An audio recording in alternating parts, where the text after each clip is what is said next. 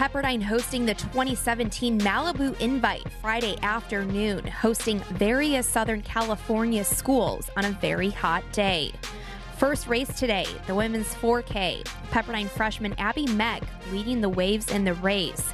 Meck would go on to place 5th overall with a time of 15 minutes 4.9 seconds, while freshman Lindsay Sanger and Emma Batten coming in 10th and 12th in the race. The women would go on to defeat CSU Bakersfield, CSUN, and USC.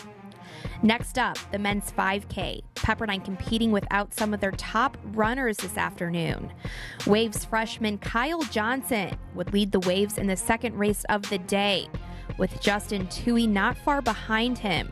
Johnson finishes 5th with a time of 15 minutes 59.86 seconds, with Toohey finishing 8th and Tim Wells finishing 11th.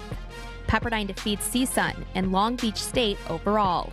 Next up for the Waves, the UC Riverside Invitational on September 16th.